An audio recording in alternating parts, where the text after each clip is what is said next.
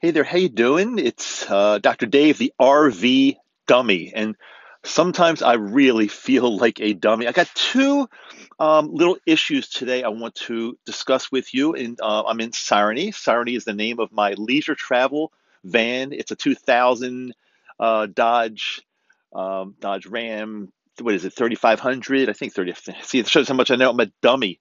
3500 chassis, and excuse me, and a 2001 leisure travel conversion. Well, those of you that have been following me for some time remember that I've had an issue with water leaking into the van when it's on a tilt, it's on a slant with the back facing down. So the driver's area facing up the tilt and the back of the tail of the van facing down a hill.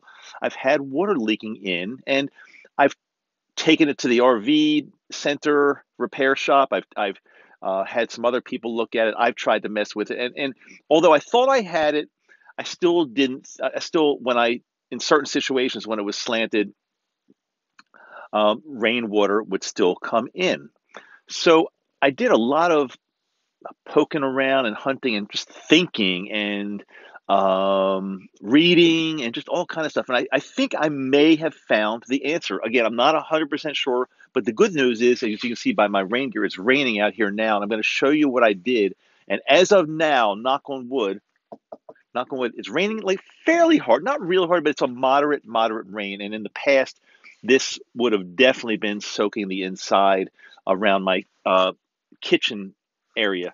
I want to show you exactly what I did. So I went outside and I found that I think it might have been the actual rain gutter. As water is kind of going down the rain gutter, it was seeping into. There was like a communication with the inside of the van. It was seeping inside the van as well. So after doing some reading, I found this 502 LSW self-leveling sealant by Dicor. I'm not sure if this is coming across backwards or not, whether you can read it or not, but if you can't read it, it is, yeah, self-leveling sealant by Dicor, Dicor. And what I did, I'll show you. Excuse me, I'm like coughing like crazy now. I'm not really sure why. Let's just take a walk outside of the van right now. I'm going to swap this around here so you can see me walking outside. I've got a little ladder already outside, and it's raining. I'm going to put my hood up.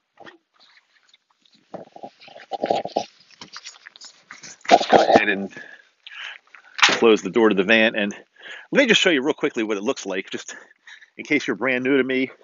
I love this thing. It's like in really good condition, about 80 to 84,000 miles, something like that. And I just love it. So let me just take a real quick walk around the van. As you can see, it's raining for sure. It's raining. Yep. So this is a great time to test it because you see all the water all over the place. So I'm going to show you exactly what I did.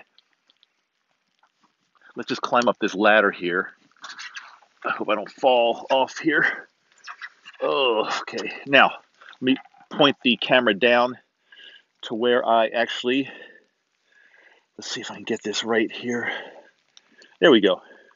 So I put the Dicor. It's a little bit of a, I won't say it's like a real neat job because nobody can see this anyway unless they're standing up on a ladder. So I just kind of filled in the rain gutter here with this Dicor self-leveling sealant. And see, what was happening was the water was getting in the rain gutter and it was going through this way into the van and somehow traveling all the way down. And here's my awning, so it's really a little hard to see. It was traveling all the way down the rain gutter, and as it was traveling down, it was also seeping inside and finding its way into the kitchen area. Now, one other thing I did, let me get a little bit higher on the ladder here. I went ahead and removed the antenna that was on right here, the antenna that was right here. I removed it and I sealed really well around the remaining part. I'm not a TV guy, and I didn't need the antenna. It was really just kind of just looking really ugly. I'm going to say fugly, actually. It was looking horrible. and I just wanted it gone. I don't need it. Whenever if I use a TV or anything, I will just go ahead and use a HDMI connection to my laptop with Wi-Fi, so I'll be able to watch TV that way. So I would never watch really uh, terrestrial TV at all. And plus, it wasn't. I don't even think it was working anyway. Let's go back into the van, and I'll show you now. Hopefully, it's dry. Ow! Hit my head on the thing. Ow! Okay, let's go back in here and take a walk around here to where the water was. And oh, you like our little stuffed animal on our bed, sofa bed. It's cute. We got it somewhere. I can't remember where. But let me turn the light on here. There we go. And in the past, this area right here along the sink would be wet, and it would also be dripping down onto the carpet down here just underneath that. It would be soaking wet by now for sure. And also, this here's where like the paper towels go and the soap and the spices or whatever you might have. This would be very, very wet back here. So the water was kind of dripping in from the gutter, finding its way into here, dripping down onto the countertop, then also dripping down into the carpet. Well, as you could see outside, it's raining pretty hard, fairly hard, moderately, and this is right now. And intentionally, I've got the van parked in a position where it's definitely slanted way back for sure. In the past, this would have absolutely been wet, but now it's dry.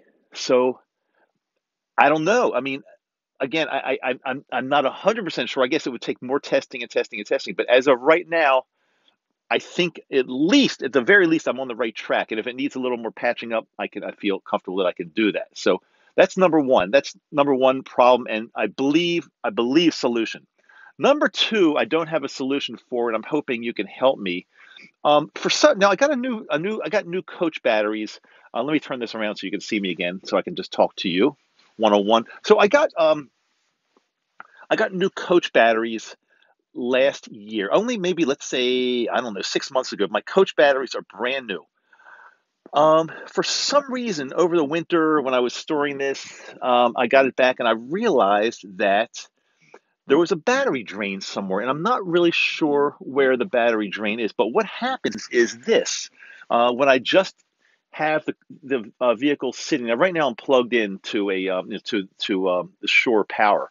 Um, but let me see. Let me go ahead and turn this light off. I don't need this light right now. But what would happen would be just after a very short amount of time. See right here, when I hit the control panel, you can see all the lights light up on the right hand side. So my battery is like fully charged, but I'm plugged in. I'm plugged into AC on the the shoreline.